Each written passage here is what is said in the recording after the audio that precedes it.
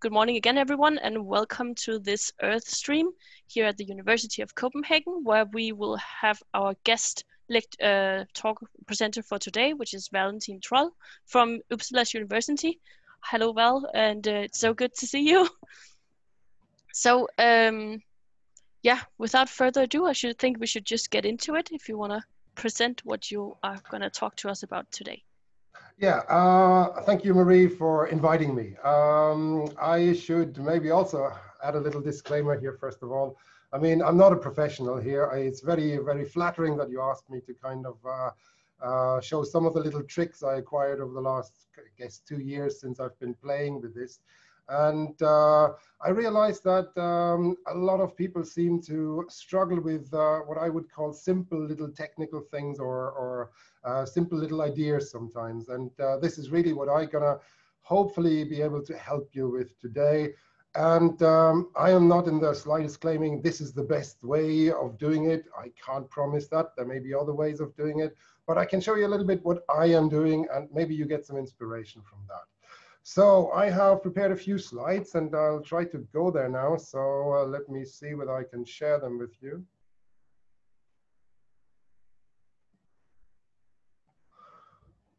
So I hope you can see my slides now. Yes, it's working. It's working, great. Then let's see whether I can actually see you. Well, so anyway, here's a very short intro about myself, first of all. And well, I'm an igneous petrologist, and I'm working here at Uppsala University in Sweden. And I guess I had an interest in kind of presenting and things like that already as a young boy. I was a member of the theater and acting class in school, and I enjoyed this greatly. So during my PhD, I took a 2-week intensive course with West German television, and I thought this was really useful. I learned a few kind of interesting tricks there, and this has kind of stayed with me. During my time here at Uppsala, I've been working with Swedish television. I had the Japanese television here. Discovery Channel was here several times. National Geographic has flown me out to the Canary Islands last year. And I also have been reasonably active for Uppsala University in a number of outreach activities. For the last 1.5 years, I've been involved in a kindergarten project back home. And this has now been recently nominated for a national award. So I'll keep my fingers crossed, it would be cool. And so since 2018, I do also little educational videos for my masterclass. It's a very small class, so I'm not aiming at huge views. This is really just to make the teaching a little more attractive and save myself a little bit of work as well. So here I'm doing some teaching on petrology, of course, but also on raw materials, volcanoes, and on sustainable development. And let's see whether I can move this forward now. Oops, yes. In the outreach kind of effort here at Uppsala, they gave me this title here as the person who actually speaks with rocks. And well, it sounds a bit odd, I find, but it seems to kind of work for the outreach people here. So, and this is what I'm gonna try to bring across today as well. So my topic here is making simple rock and outcrop educational videos for online teaching. And to get started, well, I believe that technical mastery is not crucial here. So you need to have a few skills, but I'm not a technical wizard, certainly not. And I came across this saying or this phrase from the Edda, and I thought it was quite eye-opening. So it says there, as often as not, it is the warrior with a blunt sword that wins the battle. And it's effectively an equation. It says there's a 50-50 chance that that either this one or the other one might take the victory here, and it's not down to the quality of your tool necessarily. So technology is not always the crucial factor. You can certainly do it a lot more professionally than compared to what I do, but I believe it's the content that matters, and this is a useful contribution towards teaching. So I also find that loads of people have all sorts of reasons, thousands of reasons in their minds why it's difficult, why you can't quite do this. And I guess you have to be ready to put yourself out there. And you will likely get some positive and some negative feedback, and that's part of the game. But I guess there's a lot of little tricks that you can use. And this gets, I feel, a little bit over the slightly uncomfortable aspects that sometimes come with being in front of a camera. Since I'm doing this, I also realize why real actors, professional actors, are paid quite highly, because there's a lot of yourself that you need to put into that. So, and let's come to the next one. Here's a few things to get us started. So what you really need is no more than a smartphone for most occasions, and a good idea. You might be well advised to have a second person there to move the camera, or you can use a little tripod. And I'm going to switch off the share function now, because I'm going to show you my little tripod here. And where is it? Here, stop share. So, and I hope you can see that now. So here's my little tripod, and it's not very sophisticated. It's very simple. It's $12.99 on Amazon, and it actually holds the iPhone. So it has this little holder here, and you can put your iPhone in there, and this can then be remotely operated, because it usually comes with one of these little remote controls. And there you can actually film yourself or film someone, film an outcrop. And this is indeed very, very useful. It's not very expensive. Most of us have a phone, so the camera quality is pretty decent right now. But of course, if you have a better camera and want to use it, that's surely fine as well. So I'll go back to my slide now. Let's see if this works. And Marie, please let me know if it works.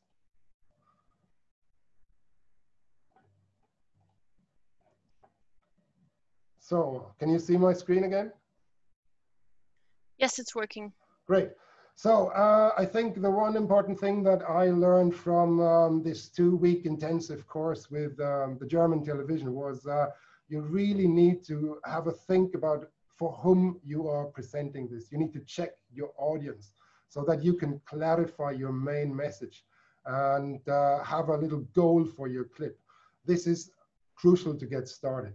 And if you work for master students, obviously you need to bring in a different level as, for example, if you work with kindergarten kids. And your audience will be thrilled by different things, and you want to kind of check your audience carefully. Otherwise, you're delivering the wrong product for the wrong audience, potentially. To get started, I personally think you can avoid cuts. Cuts are a lot of work afterwards. If you need to stitch video clips together, it's a lot of effort. So I have taken inspiration from directors like Kurosawa or Warhol. And it's not about whether you like them or not. It's more about that their technique was, at least in certain episodes of their careers, they have tried to use as few cuts as possible. It makes the filming rather authentic, and you will have less work afterwards. So if you have a good idea and you can film for 3, 4, 5 minutes at an outcrop without cutting, that's really good, and that saves you a lot of trouble. So it's not a lack of skill necessarily to not cut a lot. It's not bad style, I feel, and you can make your life a little easier. You can also make very short clips, for example, 30 seconds there, 30 seconds there, and then stitch them together. The simplest tool for that, I think, is if you just use your Windows Movie Maker or something like that, that you have on all PCs these days. If you want to use some other software, of course, that's fine. Then you can add little things there. You can add short text. You can make overlays, labels, links, etc. And then you can save it as a little movie and then upload it on YouTube. Now, when you're out there in the field, I should stress that one of the biggest problems I've encountered is actually the wind. So if you have wind there, then the sound recording often suffers. And I talked to a cameraman at the National Geographic kind of shot we took in the Canaries, and he gave me these little fluffy stickers. You know, the big sound microphones outside, they have these really fluffy kind of things. And you can have them as little tiny stickers. You can buy them online. And if you put them over your little mic on the phone, that actually takes the problem down by a fair bit. If the wind is too strong, then, well, you might not be able to do much with the sound on that occasion. But you can always voice it over later on if you're absolutely desperate. So I think also it's important to have a a nice presentation style. I think being approachable is what's usually advised. And this is, of course, useful. If the audience kind of doesn't find you too intense or so, then it helps. So one of my former supervisors, he sent me an email about some video I shared with him recently. And he said the following words, and it's not to praise myself, it's more like to kind of give you a feeling what audiences look for. And what he said was, and it's all done with an ease, friendly, enthusiastic, though not bombastic. Informal style, which conveys great enjoyment on your part. So this is, I guess, what you really want to kind of aim for. And each of us will have a different style. We all have personalities and personal styles. So you have to kind of find your little rhythm there. But if you enjoy it, I think it comes across. So let's move to this one here. Val, yeah. Before you move on, we just got a question in the chat. Sure. So Karen asked these little fuzzy stickers if they have a technical name, if you want to search for them and buy them, or is it like fuzzy sticker the technical term? Oh dear, oh dear. It's a good question. I don't know the technical name for them, but I can have a little look and I can get back to you, Karen, if I find something. I'm sure I can find the product and then hopefully they will kind of allow me to come up with a name as well. But I wouldn't know from the top of my head. I'm not that techie yet. Thank you. Okay, great. Then, I shared this book tip with you, Marie, a little while back. And this is something that I came across the other day. And it's called Contagious. It's a little study on what actually works. Why do certain things go viral and others not? And it's written by Jonah Berger. And he comes up with these key points. And I'm just going to quickly run you through them. This is not my thinking. This is kind of Jonah's thinking. But he says what works kind of on YouTube and similar things is, first of all, social currency. If there's some knowledge that makes you look smart or cool or whatever, then this might actually be something that's passed on and shared around. And this is the kind of thing when somebody says to you, did you know, or have you heard, have you seen that kind of movie or clip or whatever, then that's something that, yeah, people get interested in. But for our purpose, that's not so, yeah, I'm sure some students will exchange it amongst each other, but it's not the main goal, I feel, at least not from my videos. You can also use triggers, and this is really mental associations that we make. And coffee and cake is one of them, wine and cheese, beach and sun, and gin and tonic. So if you can talk about one, then, or start with one, you can actually lead into another. If you have little associations, this might be good to get across certain concepts to students, also to really get a message into the long-term memory. This helps a little bit if associations that are already there can be used. Emotion. About a year ago, I talked to a friend from GFZ in Potsdam, and he told me that their head of department told them that maybe they need to do more things with kittens because this seems to sell well. And indeed, emotion, that is something that works, and emotional things often get shared and passed on, and people will memorize kind of the emotional experience they had. So kittens, puppies, helping those in need, these are things. But again, I personally think for what I'm doing, this is not a hugely useful thing. Now, what is next on the list? Well, visibility. If you see things very frequently, then it helps people to kind of memorize it, and that works quite well, actually. Humans have a tendency to imitate, and we often copy what we see. And my personal example is my kids at home. If my 5-year-old kind of scratches her knee and needs a plaster, I promise my 2-year-old will come and say, I want a plaster too, and we call the phenomenon baby too. So, and even though she has no injury and doesn't fully comprehend that this is not strictly a nice experience, but she wants to kind of share this experience nevertheless. So this is something that can work, that people want to share into an experience. The most important thing, however, I feel at least, is practical value, and this is what I focus on. If you're useful, if it's useful for your audience, then this catches on. And then you can actually get away with being not super techy here. So focus on being useful is my recommendation, and this is what I'm trying to kind of do. If you sprinkle in a bit of the others, this may actually make your video a little better, but the usefulness is, I think, the key criteria. So then the final point that Mr. Berger kind of puts forward is stories. If you have little stories, legends, anecdotes, well, they're often vessels that carry some lessons, often a moral lesson or some experience that some mistake that was made, etc. And this might teach your audience how to do better, how to improve something. So sometimes it's useful if you slip in a little bit of a moral lesson, but I prefer this to be rather subtle. I mean, I'm not kind of, you know, a moral teacher, I'm a geology teacher. So this was the key things there. And then I use YouTube, and I kind of want to talk a little bit with you about YouTube now. You need to create a YouTube channel, I think, and even if you don't want to share your videos publicly, i.e. on the entire internet, if you just want to have them for yourself and for your teaching, it's still very useful. But be aware that all your kind of videos you upload on YouTube, they're stored somewhere on some giant server. In my case, in Europe, it's actually in Holland, this server. I think in the US, it's probably in Silicon Valley somewhere. But Google effectively has your videos. So the main advantage of Google is, however, you can access your clips on one platform and pretty much from anywhere. So I can, and I'll try to do that later, I'm going to show you some little clips where you can kind of, you know, share my YouTube storage, if you will, and whether these are publicly available or not, it doesn't matter. So you can be selective about this, and you have it all in one setup.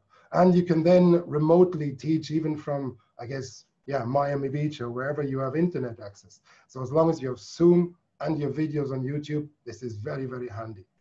Now, upload. And if you like, I can show you a little upload. I prepared a video, and I did that yesterday. And here's a few kind of things. Once you upload a video, YouTube will ask you some questions. It will ask you, is it for kids or not? If you don't want comments, then clicking it is for kids is quite good. Then people cannot actually write pleasant or not so pleasant things. They can still give you likes or not, but you kind of might get around some unpleasant comments. Sometimes you just get them randomly. I had one person from Argentina being really stroppy with me because he happened to be called Valentin Troll, and he said, I'm stealing his name. I couldn't really help it. I felt I have right to my name as well. So I just clicked on the kids kind of thing for that video, and I never heard of that from that person again. So then you should click private first. Don't release the video immediately. Use it as a repository, first of all. And then once you have it uploaded and you have it on the private storage domain, you can actually edit your video. So the edit stage is quite important. There you have opportunities to add music. You can cut the clip. You can add text if you like. And you can even upload a sound file that you have recorded where you can talk over your video. So if you use music, for example, anything you play in the background while you record your video, it might actually have a copyright claim on it. And usually you get a copyright notification. This is not serious. All it does is it basically tells you if your video ever makes money, the money will not go to you. It will go to the copyright holder. So I don't think it's very serious because you need a lot of views and a lot of subscribers to actually make money on YouTube. I think I'll never really get there. This is also not the purpose. So, before I show you some things, maybe I'll quickly get out of this share mode for a second. And now, if you like, I can quickly kind of get you to my YouTube interface and show you a little upload if that's useful. And let's see, I need to swap the share thing now. So now, Marie, can you see my YouTube channel interface? Yes. Wonderful. So up here, there's a little camera and it says plus, and this is where you upload a video. So if you kind of click there, you go for upload video. And then you get this kind of thing. You can either drag a file there or you select the file. And here, I'll just click there and I'm going to take this file I recorded yesterday and it's going to start uploading it now. So, and indeed, you get some questions here. So here you can give a title, but you can also edit this later. This happens to be on Kiruna ores. So I'll just write there Kiruna and I'll do the rest later. Here you can kind of say more about your video and then you click for next. And this is now where it says, is it for kids or not? Well, Kiruna rocks. Well, it's not strictly for kids, so I'll just click that and I don't mind any comments there. And then it's giving you some extra information here. I usually click past this and here it says private versus public, or it doesn't appear anywhere, which is not so useful, I find. So I usually start with private. If you want to release it to a certain date for Christmas or so, you can also schedule that. But well, that's not quite what we're after here today. So, and then you save that and you can close that. And then usually here it says 0% processed, means the upload is already almost done. And after a little while, this video appears here and then you can actually kind of work with it. So this is really how simple the upload is. And then you can edit it and etc., etc. So I'll switch to my other screen now. And we are back on this one, I think. And yes, so we've gone through this and I've showed you a little upload, so you don't need to be intimidated by this at all. It's quite straightforward. And here we're now reaching the point of some little video kind of styles that I think are useful. And there's quite a variety of things. And what I kind of like is to play around with little things. And you can start with just having a rock there. So this is a bit like this up here. You're behind the camera, you talk into the microphone, but you don't have to be seen. So it's the rock. And usually what I use is a little old chopstick here, and that's my pointer. And I actually got some comment from some Asian person realizing that it was a chopstick. I thought it was quite funny. So, and yeah, of course you can take a better pointer, but I'll show you a little example of this later on. You can also show a rock suite. I mean, sometimes I go to my rock store when I've laid out some rocks and you can show a whole series of rocks from a certain outcrop. And then you can have several rocks and a presenter. So say, for example, you have rocks in front of you and you talk about them. If the camera is beyond you, beyond the rocks and you, then this works quite well. I also sometimes show little experiments. Often they're quite simple or silly experiments. I sometimes use little toys from my kids, common things like that, or we do little crystallization experiments in class. So I'll show something like this in a minute as well. Outcrops, and this is important because we're now approaching the summer, and I think many of you will have a chance to go to the field. So if you have photos from field seasons or from past field seasons, you can make a slideshow. And you can either do a voiceover or add music. And this is useful and practical. So you can show this to your students and you can have question and answer sessions. You can ask them to observe certain features. So again, I'll give you an example in a few minutes. I also personally like drive-by clips. There you either have the camera pointing outside the car and you're passing some information or so, or you can actually have a conversation inside the car that you record. Once you have the little tripod I showed you earlier, this works reasonably well, actually. Then if you are at an outcrop, you can talk towards the camera with the rocks behind you, and then you can show features. But for that, you almost certainly need a second person. I think it's not too hard. I have recently recorded a video where my 12-year-old girl, she was recording, and I thought she did really well. I hope to show you this example a little later. And then you have presenters at the outcrops. I sometimes even work with several presenters. If you have a colleague there, you can even have a discussion at an outcrop. So this is quite engaging for students as well. And the final thing, and I've just seen Todd there as well, and I did one with Todd as well and a little while back, and with Nina and a few other people. It's interviews, talking about things, talking about rocks. You can even show rocks. So this is often very engaging because humans like to watch, humans. I mean, things that don't move are often not quite that spectacular. So I think you get a lot more attention from your students if you show people interacting. You can do this in the office, you can do this in the field, or in fact in the car. And there is really no limits. So this gets me to the final part of the little presentation now, and that is some examples. And I need to share my screen again, and we need to move to the other screen now.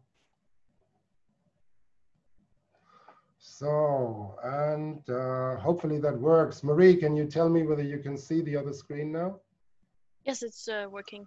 So wonderful. Here is a very simple example, and my plan is to just dive in for a minute or so, even less than a minute. And here's a little rock I recorded from my master's on Tenerife and Montaña Blanca. It erupted in several pulses, but broadly speaking, it erupted about 2,000 years ago. The eruptions of Montaña Blanca were witnessed by the local. This is why we have potentially even ash and pumice involved. The more the fragmentation in, we see, there we are.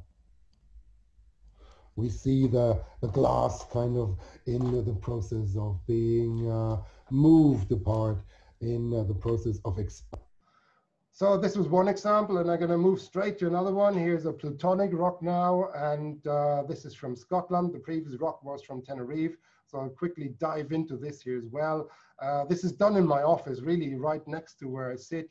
Is reasonably simple, but if you have a good camera, then the quality is about good. Plutonic processes, and here I've got a specimen from the Isle of Rum. And this is a very intriguing specimen. It's from a layered plutonic intrusion. We talked a little bit about that in the lectures. And the Isle of Rum is dominated by a tertiary layered intrusion, is about 60 million years old. And what we have here is a unit boundary. And here in the olivine crystallization. Down here we have a little bit of a trough, and this is quite intriguing. It almost seems that, if this is true, that we had a bit of a topography at the bottom of the magma chamber. Now, let me turn this rock. So I think you're getting an impression. This is kind of simple. You are not visible, so you don't have to be too intimidated. You can only be heard. Your voice can be heard, but you can actually go into quite some detail. And this is very useful for practical things, because certainly now in Corona times, you cannot really hand rocks around in class, but this is a good experience for students. And you could also have a question and answer session afterwards. So this, I think, is a useful thing.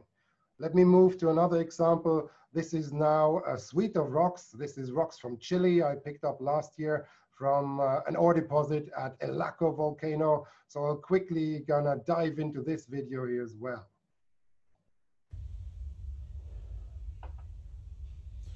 So today we're going to look at the El Laco rocks, which we brought back from Chile, and we're a little slow. We picked them up in summer, but it took until now, early November, until we have them all kind of wrapped out and ready for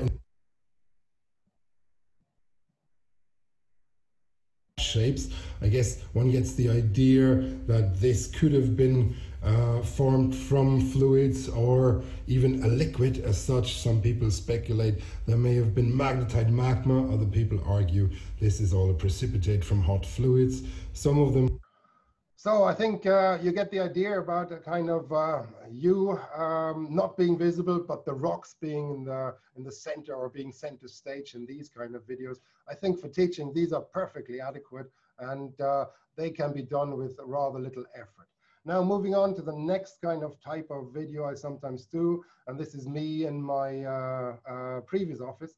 And here we have a suite of rocks, and this in this case it's basalt lava types. It's a rather low-level class for which I did that. So let's dive in there for a second. Agree. Some people say Pahoehoe is the lava on which you can walk with bare feet. Other people say Pahoehoe is the description of an even surface out on the sea. I think the latter is probably more correct. As opposed to AA lava, which is the one you cannot walk on with bare feet, or the rough surface of the sea. So again, I heard these two interpretations. So, and if you have a good camera, and if you're not kind of on your own, you could actually have the camera moving towards the rock. If you are alone, then you can move the rock towards the camera. but that's often a bit more tricky because you're not entirely sure whether it's in focus or not. So there, my tip is to kind of leave the rock a little bit in front of the camera, give it a few seconds, because then the smartphone cameras usually adjust the focus again. So let me quickly move on to other examples. And that's a little experiment I did in my garden 2 winters ago. And this was then for a kindergarten project. And actually, the kindergarten kids redid the experiment. But let me quickly kind of bring you in there for a second. So cool. Incredibly cool.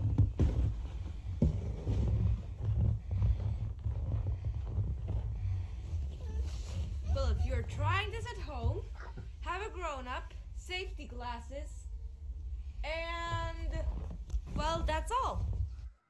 So you get the idea, and this is just a kind of baking soda and vinegar volcano, and the kids in kindergarten had great fun. They made a sand volcano at the time. They didn't have so much snow than we had in Sweden, but this is a great learning experience. And then, of course, you can look at lava structures and things like that. So it's a great thing for a basis for discussion. So here's something I used in my master's class to discuss blob models for plumes. And when I kind of use my little lava lamp here, and I put this on kind of different timing, then you can have a very speedy kind of process. This is half an hour of lava lamp in about a few minutes, and here you actually see it pulsing. So this is really interesting because this might explain, or at least provides a discussion, why we have island chains and not a continuous ridge, because plumes must be pulsing. And this is something that opens up our discussion, for example, with the class. So then what I also do is crystallization experiments, and I often get volunteers from the class. Again, one needs to ask, of course, whether they're okay with being filmed. But here's one of these examples where we had a little rock, and we had some liquid that we wanted to have crystallized. And if correct, if the marsh type crystallization is correct, we would expect that this rock now acts as a major nucleation surface, as opposed to layers of crystal that would rain down. So, and I then a week later record the result, of course, and then you can share this with the class, and here's the result. The question we asked is, how will it crystallize? Will it form crystals in the solution that will then rain out, or will the crystals form on the substrate? And for that, so, and the big learning message here, or the takeaway message, is that crystals are not forming free floating and rain down, but rather they often grow on a substrate, and they make little crystal gardens at the bottom of a magma chamber or at the sidewalls. So you can visualize this, and this is often something that students retain a lot better. So then let's move on to some outcrops, and here's a simple way. This is pictures I took a few years ago from a place in El Hierro in the Canary Islands, and this is just a slideshow.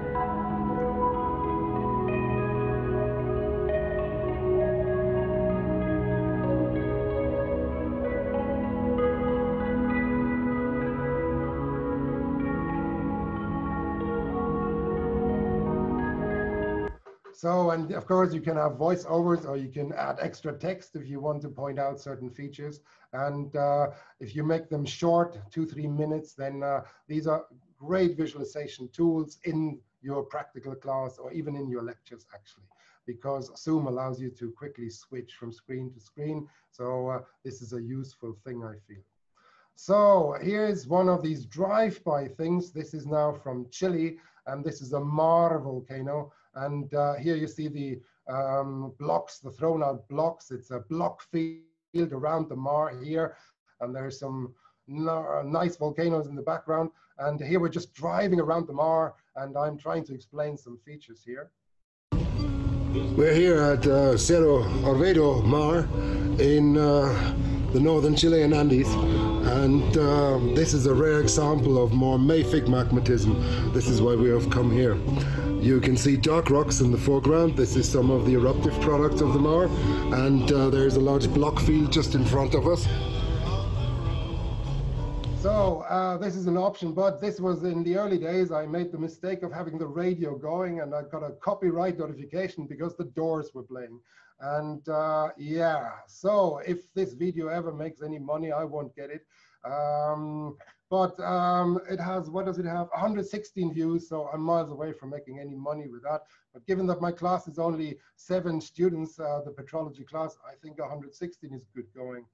So then let's quickly move on. Here's another drive-by I did, and this is now a solar, and solars are increasingly important. It's a key source for lithium, and if we want to electrify our traffic, we need loads of lithium, at least given the current technology. So here I was explaining a little bit while driving by. Crust means that there has been recent evaporation. This particular solar is also quarried for getting the salty material out, particularly for lithium and also for boron. So, and then I think a really interesting thing I often do is I record little videos just of outcrops without saying much, and I'm asking the students to make observations, and then we discuss that afterwards. So here is what people have interpreted as a tsunami deposit on Tenerife, and other people have been very critical about this, and here I let the students kind of have a look, and I've kind of chosen a somewhat kind of uneasy music for that in order to get the students kind of a little tense on this so that they're engaging a little more. So here's an impression of this type of thing.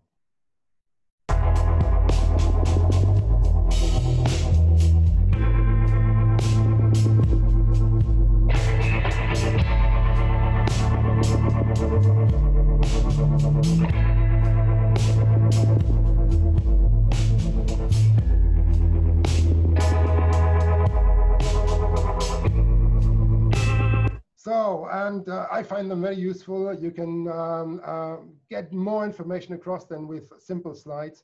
And students often respond really well to this visual stimulation, I find. And then, of course, they will say, or they will report that there's large clasts and boulders, and there's smaller, and there's boundaries in there, and all that kind of thing. And it's interpreted as an inflow of a tsunami and a backwash of a tsunami, just to kind of give you that background. And whether this is true or not, I can't tell, but there's a Nature paper on that, and this is a great discussion with the students. So let's quickly move on. This is now filming done by my 12-year-old daughter.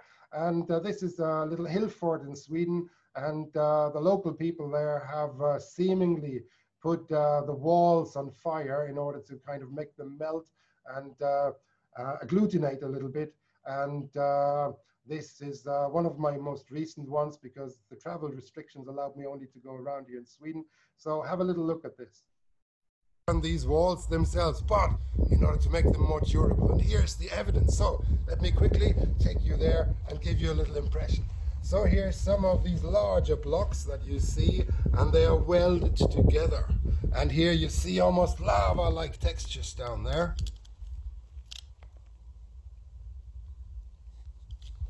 And it's all very bubbly, so loads of volatiles came out of these rocks, and the rocks here are mainly Precambrian gneisses and granitoids, and partly also glacially derived, partly from local outcrop. And this was piled up here and then eventually welded together in the upper wall. And it so let's see, I need to get out there for a second. Need to get back in. Sorry, I made a mistake. If I take you over here.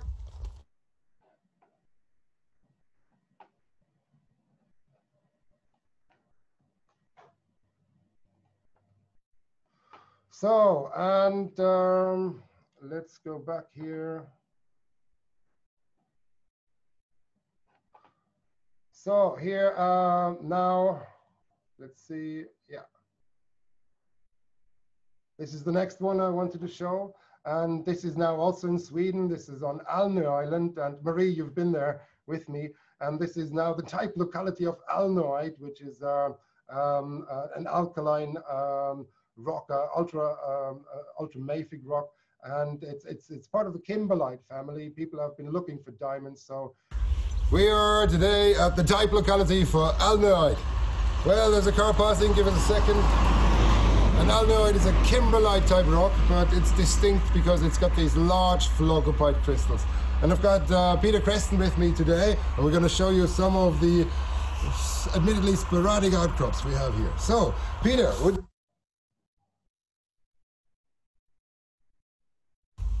Streaks of mica, it's a biotite, inclusions, and on careful examination one might find grains of olivine and diopsidic pyroxene. So this is kind of the rock business. Let me get to the next one. Yeah, and that is interviews. I didn't choose any people from Copenhagen, although I'm very grateful for the interview Todd gave me and also Nina. But here's one with Kathy Cashman, and this is about unexpected events. So I'll quickly let you look into this as well. Center there, Quetzaltenango. She said, yeah, you know that earthquake? Really well covered in the Guatemala City newspaper. There was lots of information about it. That area was important because it has was big coffee plantations. So it was I didn't know about that aspect, but yep. It kind of makes sense. Yeah, so very well reported. And let's move on. This is one I did in Reykjavik in January, and this is with Gabriele Stockman, and she has icaite here, which is a really strange thing. It forms in low temperature situations. This is from Greenland, and here's the freezer where the sample is stored, and there's strange bacteria in there, and she has been informing me about this. It's some people have speculated it might be alien. It's more of a joke here. I don't think they are alien, but it's a dirty ice, if you will, and it's known as the mineral icaite. So here, have a little look at this. In Greenland, so quite unique. I will just put this one back. So it looks wonderful. Maybe show it a little bit closer to the camera, if you'd be so good. Here. Look at this. Here, and then see if we can show you some of this green stuff here. Maybe aliens living in here. So here in clearly you particular, see yeah. these are the cyanobacteria. They grow here a few centimeters inside, but there are also lots of bacteria in here. Wow. Assuming just for a second they do not come from outer space. They would have to be some very ancient form of bacteria, I would assume. Yeah. So, and I think here's my very last example, and this was just because we missed our opportunity window the day before because of a PhD party, and then we did a little interview on Icelandic volcanoes here with Tor Tordos on the way to the airport. And I thought it was what are the consequences? I know that after, for example, the Laki eruption, there was starvation in certain parts of the country and things like that. Back in the old days, the consequences from these eruptions, how severe were they? It varies from one eruption to another, but most of them caused really fine asphalt, which is actually quite fluorine rich. And that's the thing about Icelandic magma, they're actually quite fluorine rich. Right. And fluorine, of course, exalts from the magma upon eruption, but it quite often will then react with water vapor in the atmosphere or other chemicals and adhere to the... So that was all the examples I have prepared. So I'll stop the sharing kind of mode now, and let me just get this over here. So this was really kind of what I have done, and I hope that you got some impressions and maybe some little inspiration there.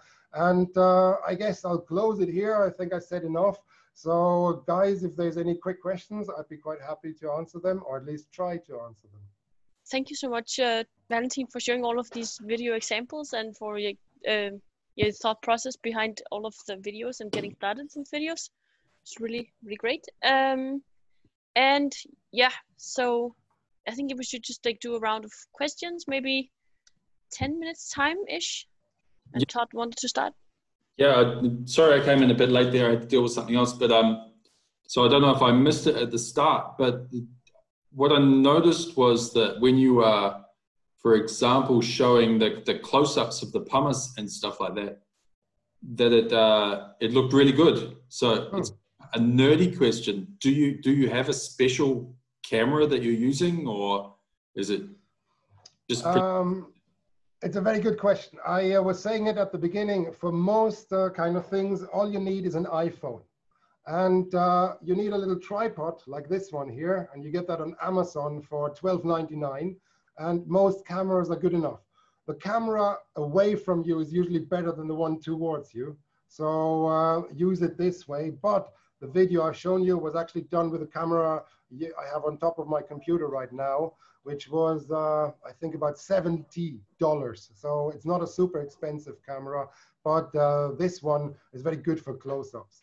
So you can kind of get cameras with decent resolution at a reasonable price.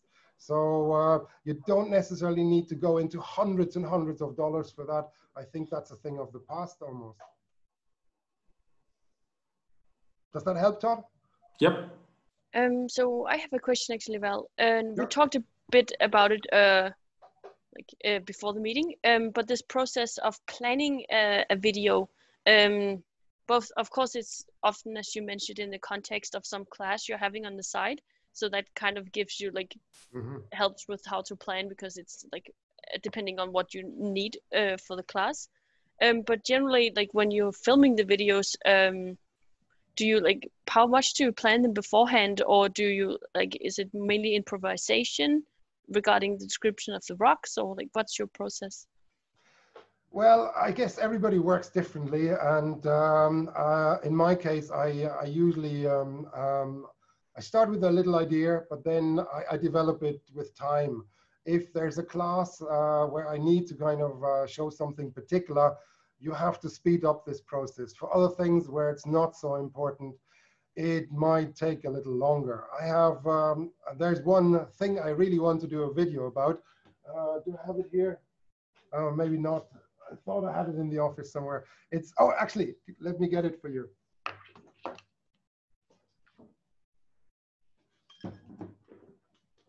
So I'm back here. So this is one of my problem kind of candidates. I'd like to do this kind of obsidian video on this little statue I got from Mexico. And you can see little layering in there and all that.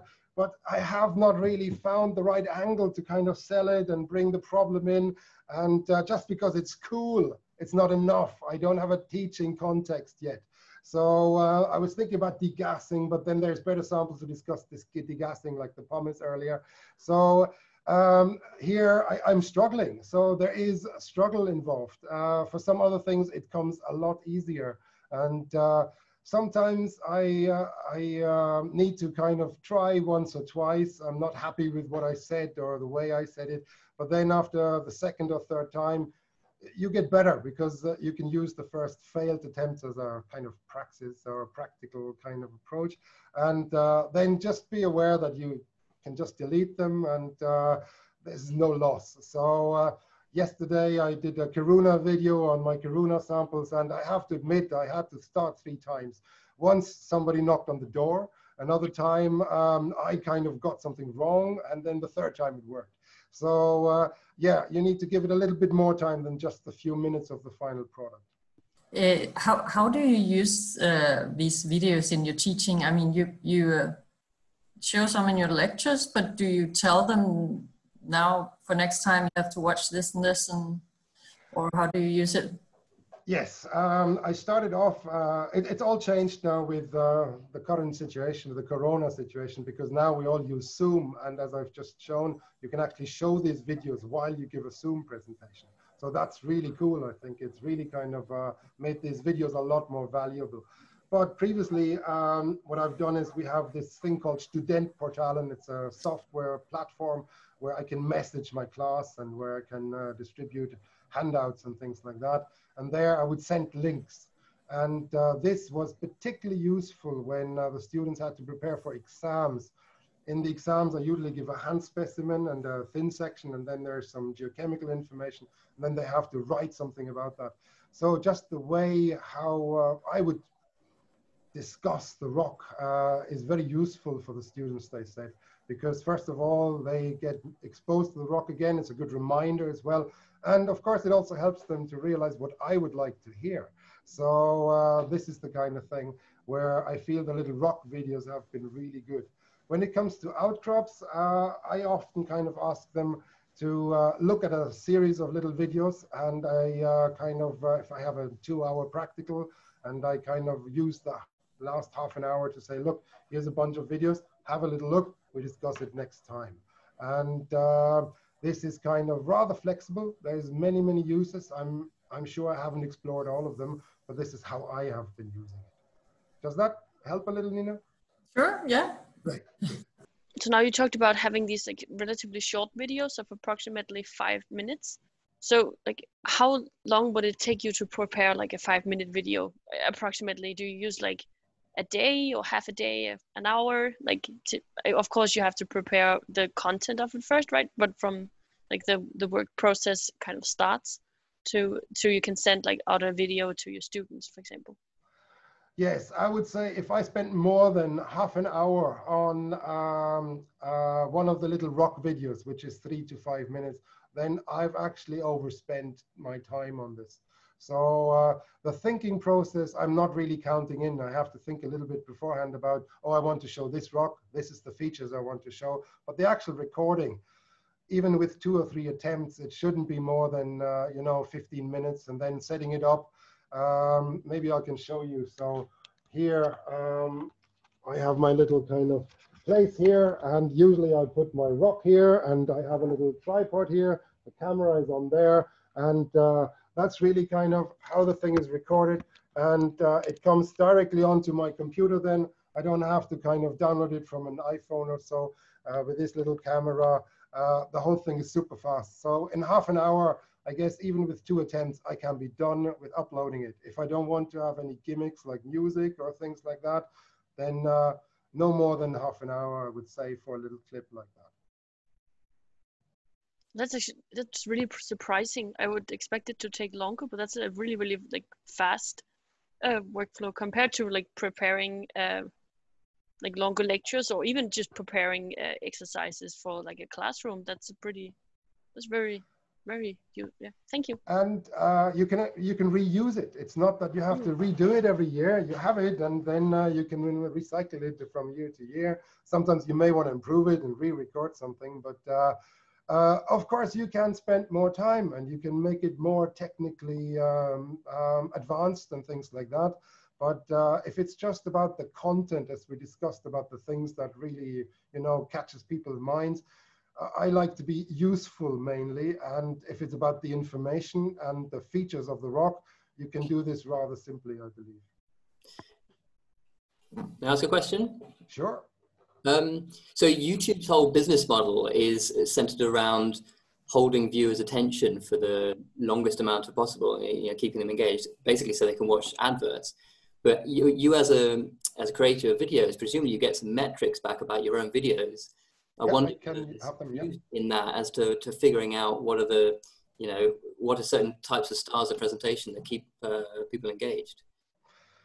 Yes, I didn't really talk much about that, and I offered Marie, maybe that's a thing for another kind of conversation. Once we're releasing these videos onto, into the internet, everything is different, because then indeed you need to kind of look for what catches people's attentions or not. Most of my videos are mainly for the students. I release them, but I'm not really after clicks or subscribers in this context. I enjoy if people enjoy my videos, but I'm not trying to make money with it. If you want to make money with it, then you can use the analytical functions in YouTube to really see how long you retain audience attention.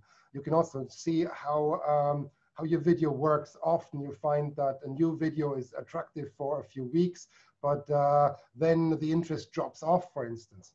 So once your kind of customers have seen it, then yeah, I have the odd little kind of strange thing as well.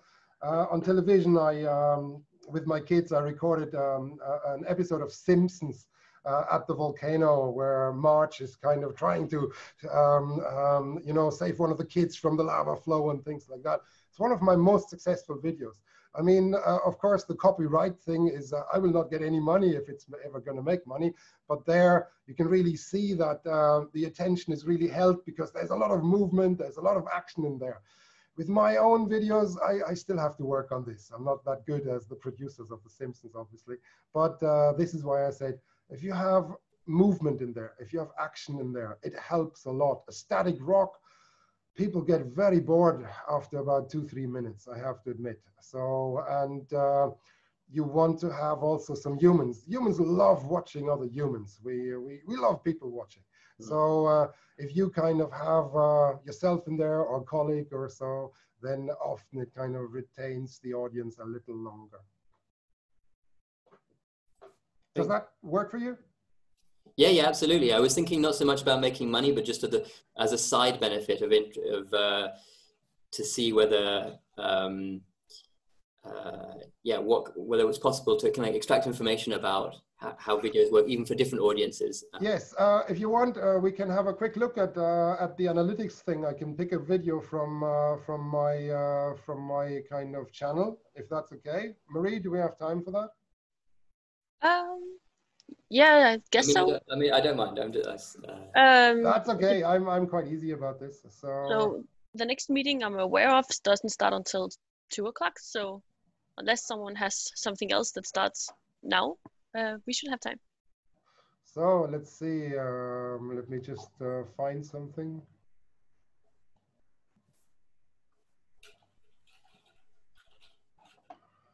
So screen share. So can you see the screen now? This is the video I showed earlier about the little Mar volcano in Chile. It's kind of rare because most rocks in Chile are high silica. This one is very mafic. So this is why it caught our interest. And you can go here to the analytics or the edit video function. If you do the edit function, then it gets you to this interface here where you can do all sorts of things, change the labels, change the text. You can have an end screen where you do more advertisement and things like that. You can choose whether it's for kids or not, and you can put in search words down here to kind of get more interest. And you can then look at the analytics here. So if you do that, then here you see the audience retention. So usually, I guess, here after about half the video, I mean, you're down to a certain number of people. So if you make it too long, it doesn't really work. But what's also interesting here, this would be my average video. Most of my videos kind of peak at about 40 kind of views. That's the kind of the dull rock videos, if you will.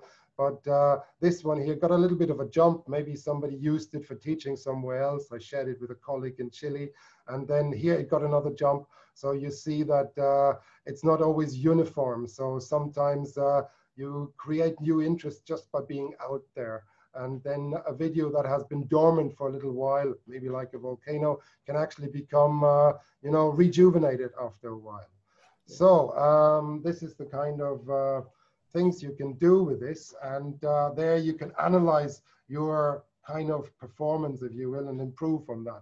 But that's a lot of effort, and I'm trying to kind of keep it low profile because yeah, I would almost need to look for a different job if I want to do this for all my videos. It also, on the other side of that coin, is that there's an art to pitching things at a level. Obviously, you do things for a wide range of audiences, but maybe, I mean, one of the advantages of YouTube is you can also allow videos to find their own level. Absolutely, agreed. You can kind of you can tailor it, and you can get really good at this. My wife, she worked for Google, and she tells me one of the key things is the keywords. In fact, the search terms that you put in. If you want to have a kids audience, then you put in slightly different search words than for your master students, for instance. I think kids would not respond to clinopyroxene or things like that, while master students would potentially look for clinopyroxene and gabbro or something like that. So there's a lot of possibilities, but that's almost beyond the kind of direct to kind of use in teaching. But it's good to kind of get your head around it. I agree. Thanks. Pleasure. Thank you so much, Valentin, from all of us for joining us at this talk and talking through your video projects. It's been great, and yeah. Well, thank you, Marie, for the invitation. Thanks, everybody, for the interest. And yeah, also thanks, Johannes, for putting up the link to the little fluffy sticker. So that saved me 5 minutes. So Karen is happy. You can see that. So guys, thank you very much. I hope it was useful because you can play around. I guess my big advice is don't be shy. Just play with it. Experiment with it. Try to watch your content. That's the key ingredient, I feel. And the rest is secondary, and you get more comfortable with it as you go along. So anyway, I guess it's me done. So thank you very much again, and I deserve a new coffee, I guess. So all the best, guys. Have a productive summer. Thanks a lot. And, thank you. And I also hope you also enjoyed coming here and having this talk. That's a bit different from your normal talks, I suppose. I guess so. Yes. Yeah. Well, thanks, Marie, and Johannes, and everybody else who helped. Much appreciated. Thank you, guys. Yeah, and see you next time. All the best. Good luck. Bye-bye.